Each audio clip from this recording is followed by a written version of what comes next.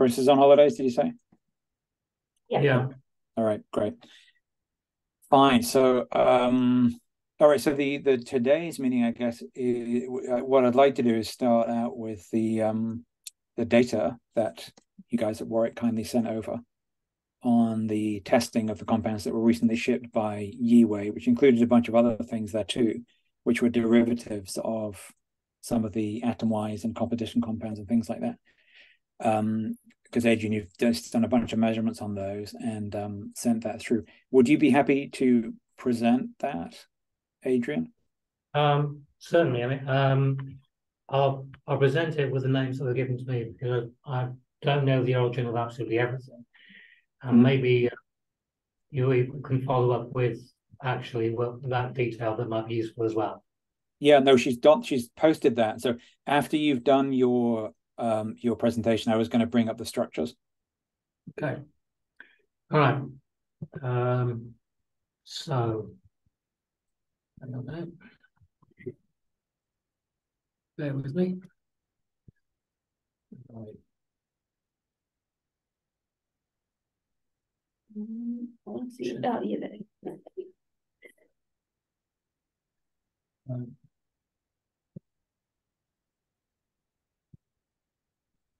Right, can we all see that? It's coming. Yep. Okay. All right. So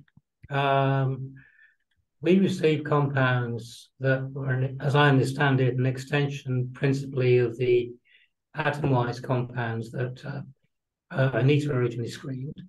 And these compounds largely were development of one, well, or more of the leads that she extracted from her screening. And she found that a number of these things multi-targeted, and what I was sent was, as I understand it, the logical extension of the leads that you would want to chase up. So we had 45 compounds in total.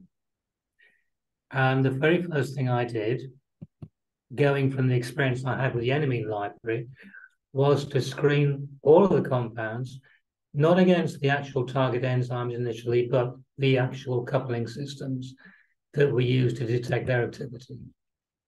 Because the enemy library initially gave us a lot of very false positives, which required us to reconfigure the assays that we use.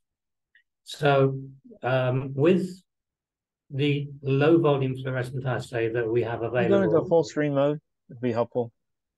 Okay. Thank you. Yeah, just make the text. Okay. Oh, yeah, great. Right. So with all the compounds that we basically obtained, we screened the coupling system for inhibition of the coupling system. And of the 45 compounds, the compounds starred on there gave an inhibition of greater than 50%, which would mean that if they were in the assay of Mur-D or Mur-E, would potentially register as hits. So those compounds, which are put in that right-hand box, OSA 001170 down to OSA 001140, those are going to be screened in a separate assay with less sensitivity to coupling enzyme inhibition. And that's to do. So with the remaining compounds, we essentially screen them against Mur-D from Pseudomonas. And this is the total data. So the pink bars are inhibition by our positive control, which is 0.4 millimolar ADP-CP. The green bars are those hits against Mur-D, but also against the coupling system, which we can discount for the minute. And the blue data are the inhibition of the enzyme by the compounds we've been sent. And if I triage out the coupling enzyme active molecules, the green stuff, this leaves us with essentially 11 compounds which give greater than 50% inhibition against Mur-D. And by my untrained eye, So Adrian, I'm sorry, I didn't quite catch the actual concentration of the test compound, of these compounds, what the concentration they're being tested at. I didn't see that. sorry, it's obscured. The title is obscured by the by the screen. It's 0.5 millimolar. How much?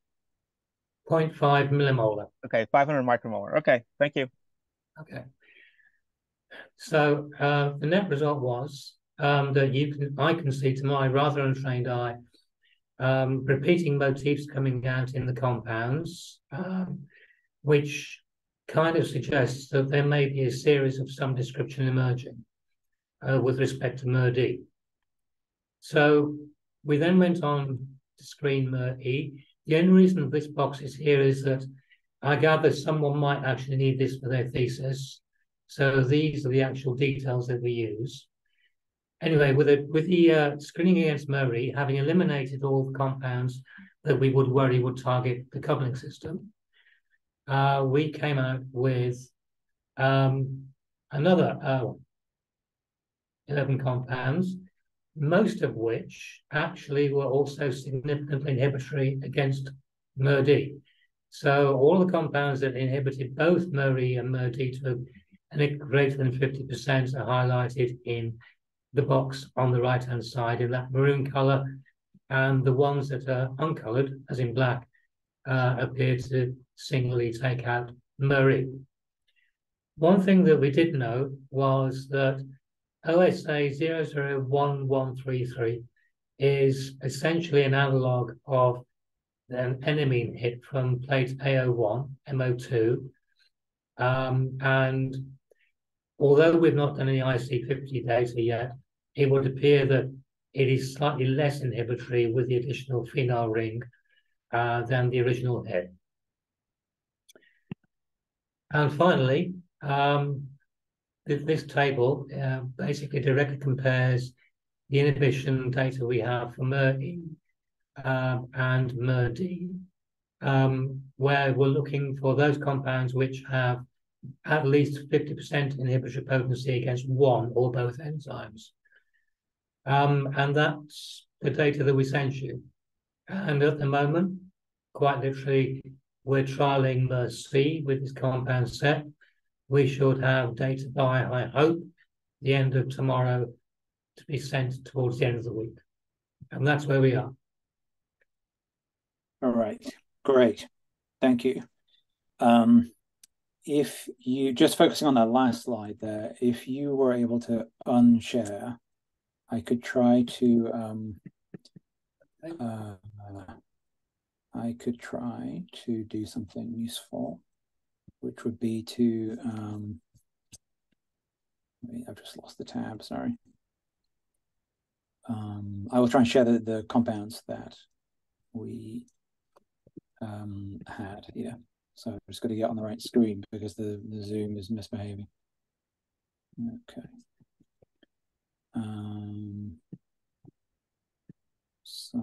Yeah, Yiwei made the graphic earlier, and I think has posted it, but I can share it.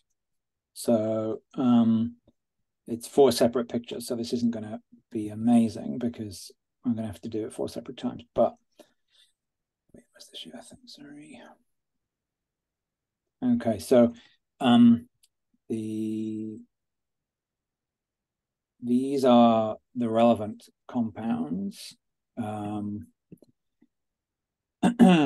Where yeah, as you said, Adrian, these compounds in green with the green text and in the green boxes are the ones that show greater than 50% inhibition against both D and E. And they are coming from, as you said, 2 of the original Atomize hits, so things either made or purchased, and this compound 4 that came from the competition, where our contributor Finlay had suggested this 4, and then we did a little bit of SAR by catalog around that. And it comes up again here, again another atomized compound, and that compound again here, and then that's kind of it. There are a couple of here that hit one rather than the other, and then this last one down here, another compound made by Yiwei that seems to hit both.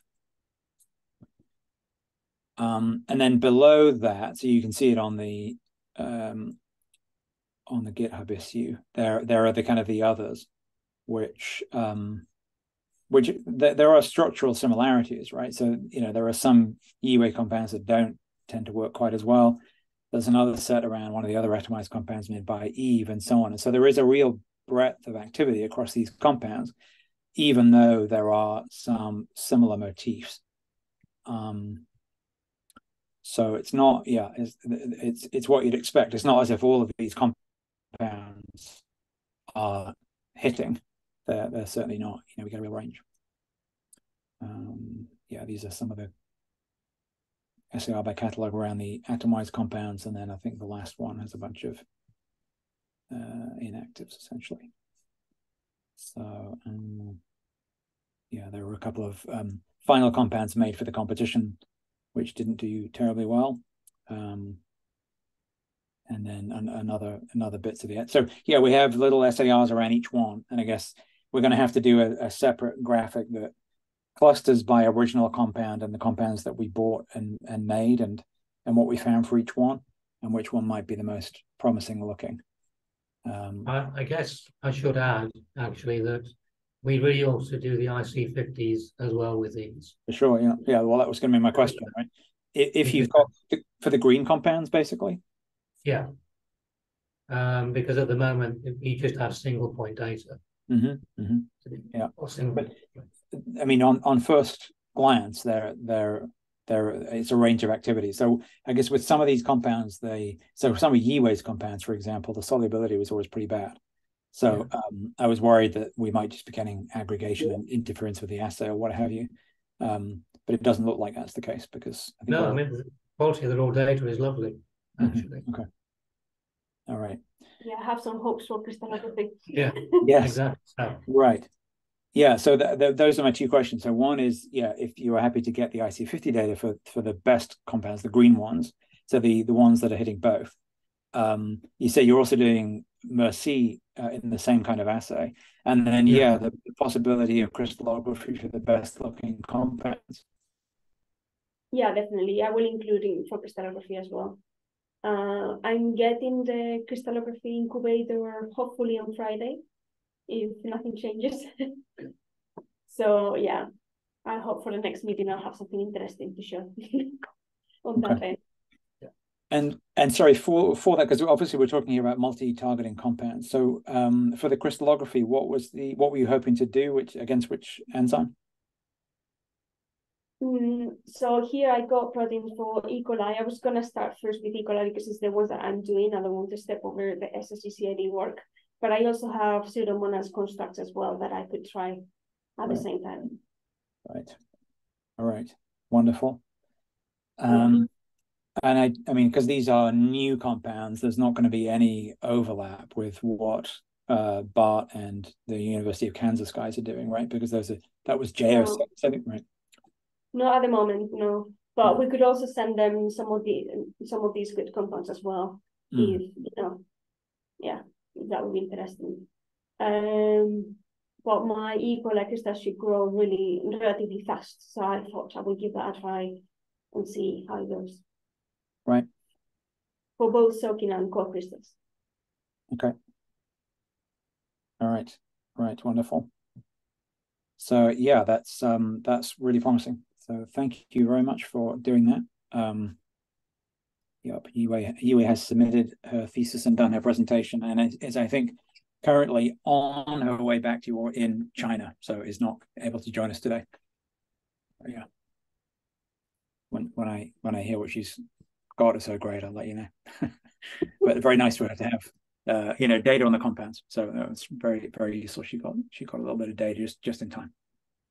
Nice. Yeah. All right. Is there anything else you wanted to add to that, Adrian? I think we covered everything. So IC50s and the Mur data.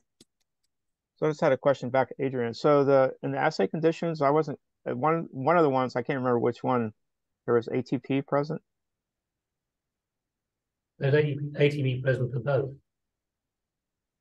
So what concentration? So no, the ATP concentration does vary between the two sets of assays, because what I'm doing is keeping the ratio of the ATP concentration of the Km per ATP constant. So what I'm trying to do is balance, if you like, the sensitivity of an ATP-directed inhibitor by putting in a concentration of ATP that is equally competitive, if I can put it like that. Because there are differences, slight differences in the KMs for ATP for the various Mur ligases. Right. So right. for example, yeah. So for example, with the reason I'm okay, I'm sorry. The reason I was asking, I think these compounds, in theory, were not binding at the ATP site,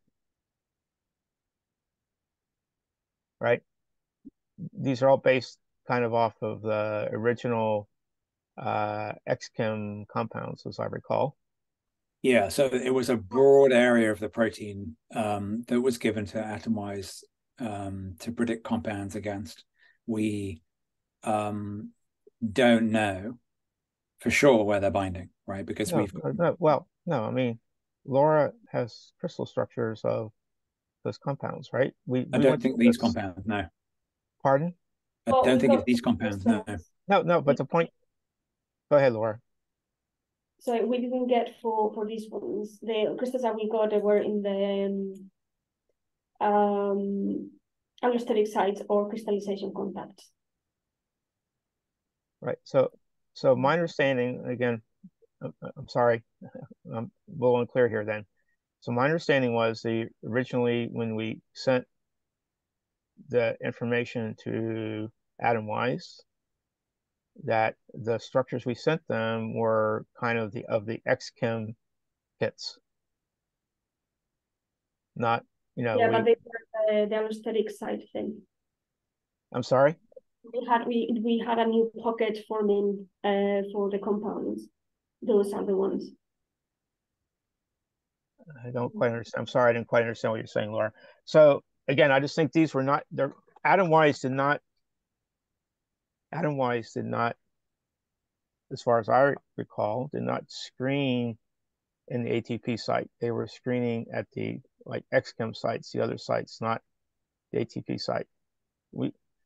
I thought we went through this whole thing. The question was, where are these compounds binding? We did the overlays, and yeah, well, and the Atomwise compounds were kind of adjacent to the ATP site, not in the ATP site, as I recall. Anyway, just the point being is that these compounds are probably not, and that was back to why, what's the ATP concentration? So these compounds, have to, if they were binding at ATP site, you've got basically Km amount of ATP bound, right, or in the assay. These compounds are probably in the several hundreds of micromolar, based most likely based on the inhibition at 500 micromolar. So I'm just saying I think these are probably these.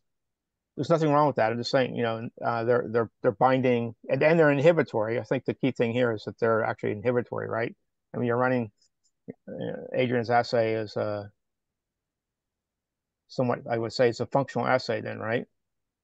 Yeah, I mean, what it means for me then is that basically when I do the IC50s, I probably have to do it at variable substrate concentrations of ATP and the other two substrates to determine what's competing with what. In other words, I would actually have to determine the mode of inhibition. Correct. But I'm just saying it's unlikely. I guess my point being is that it's unlikely these are directly ATP competitive compounds. They may be allosteric functionally, but they're not. I don't think they're ATP competitive, which is fine. I mean, that's a good thing, and they seem to be multi-targeting, so that's all good. Yeah, I suppose in a way it's a bit of a relief they are multi-targeting then if they are directed away from the actual active site and therefore those residues which are concerned. It was definitely the case that they were designed against not necessarily the ATP site. However, when Atomwise saw the crystal structures that we'd gotten, and that there was this conformational change that had happened, they were surprised in the sense that they hadn't predicted that change of conformation when the molecules bound. So I don't think we ever had a really good answer as to whether or not these compounds were binding in the ATP site. They certainly weren't designed to be that. Okay. But I think atom-wise we're clear about the idea that, you know, sometimes it's that there's just luck involved. That's what they see. Good old serendipity. Yeah, when they saw the X-ray structures, that's what they said. With a flexible protein even more. Yeah. All right, thanks. That's all I have on that. All right, great. Before I go full store on the C, then you're happy that I do the assays in the same way that I've done for D&E? Just to be sure. That would make the most sense to me. Yeah. Yeah. Okay. Great. All right, thanks. I mean, in this case, for the competition, it would be nice to try and publish a little paper on that so that we acknowledge the contributions that came in. Generation of IC50s for those Finley-MacLean compounds would get us most of the way there for a little communication there, just to some preliminary data, assuming the IC50 is, you know, reasonable.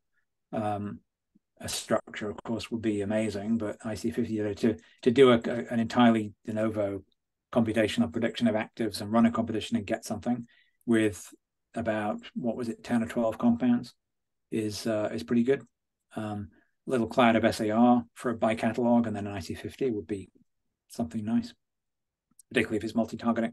So that would be a way of kind of finishing that little bit off.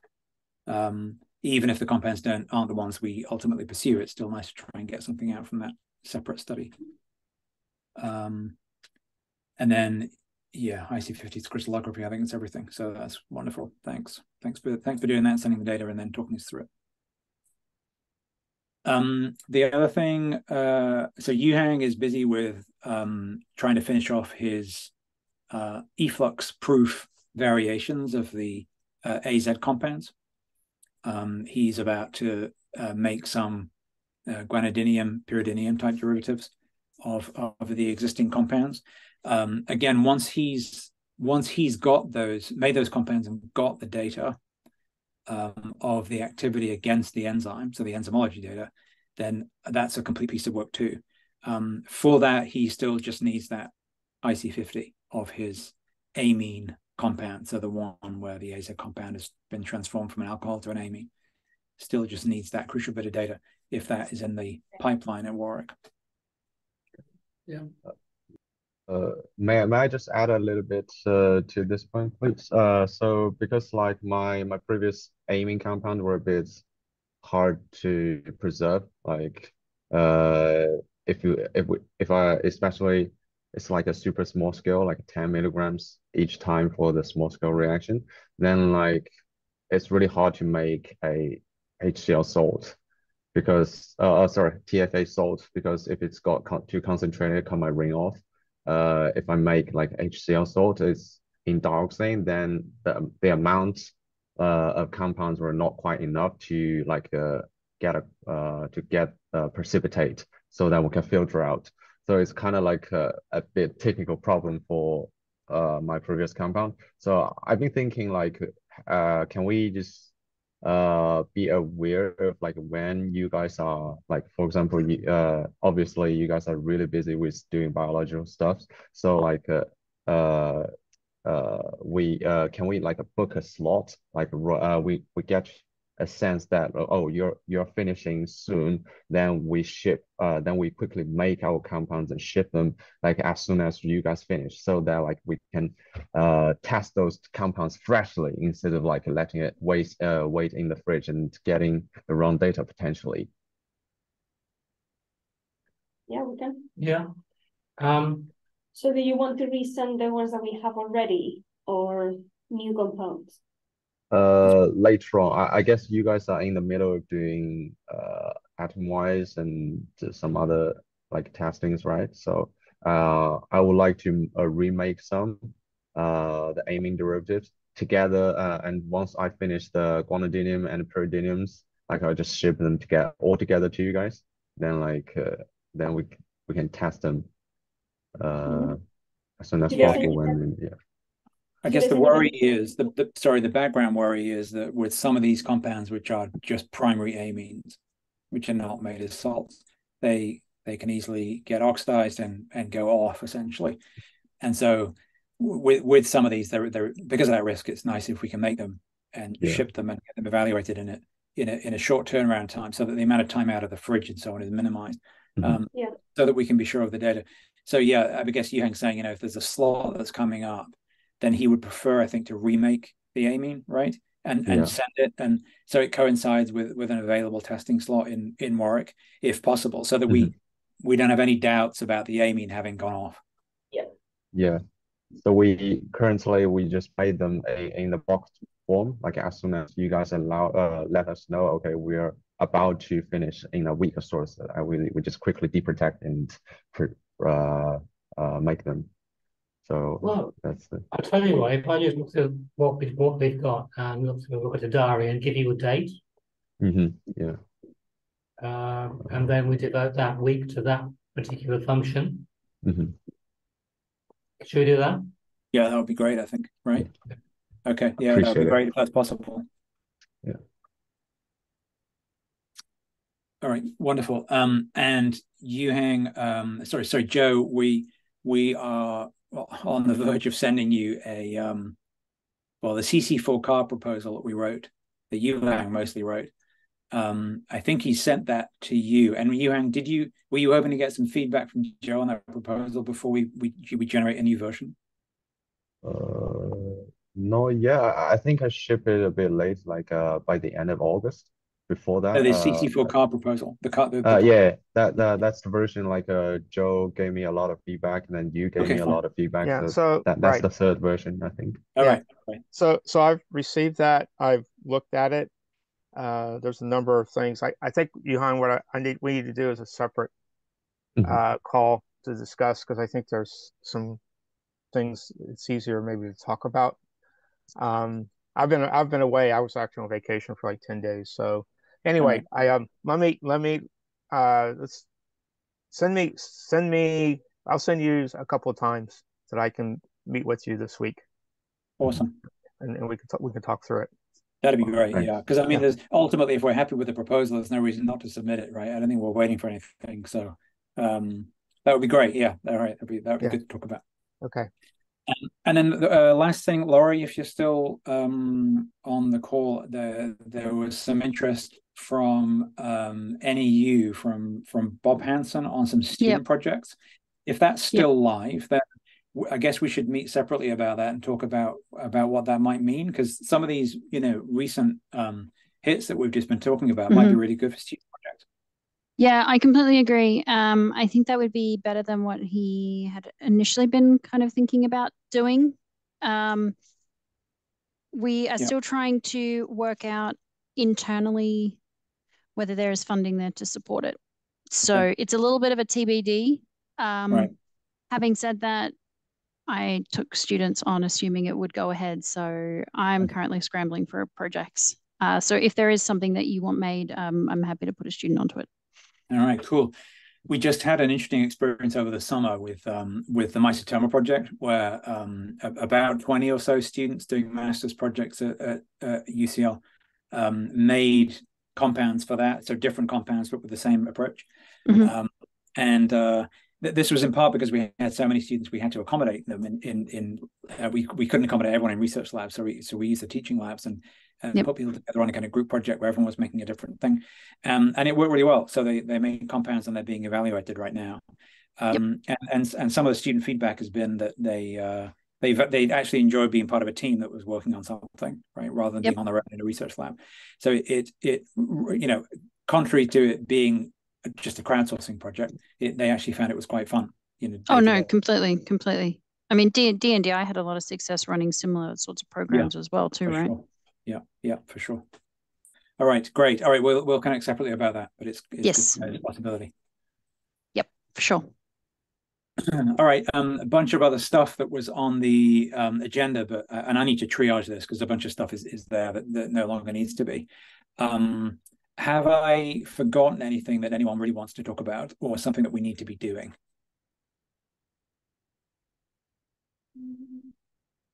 I'll probably be talking about the UP4A stuff maybe next time around. Right. That it's the set. You haven't talked much about that before, right? But we saw some preliminary data a few months ago. Yeah, that's right. Right. Okay. And you've gathered more. I mean, yes, it would be wonderful if you wanted to talk about that. But yeah, maybe next month. Yeah. Hopefully with some crystals. Yeah. Yeah. Right. Yeah, that would be really good. Okay. And then there was the one more general thing, of course, Laura, was this issue with the SPR. And the chips taking a while. I guess there's no update there, right? You're still waiting on that? So I did manage to find some chips from someone I was not going to use, so I can, replace whenever I got some. So I've got some. But obviously, we need to be smart about when to use it or how many compounds to test to make sure we can get the maximum out of it. Because I don't know when the next compounds and then the chips are going to be around. They still have issues with the production of chips. So yeah, they told me they're hiring new people, so that probably will be better soon. Yeah. Okay. All right. Fine. Okay. The ones that they have more stock is the CN5 sensors, but we don't use them. We can't use them. Okay. The protein dyes. Okay.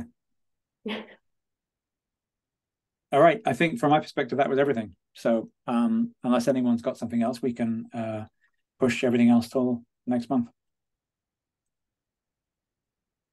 All right. Thanks all. Thanks very much, Adrian, for presenting that and for doing the work. Thanks. Thanks, everyone. All right.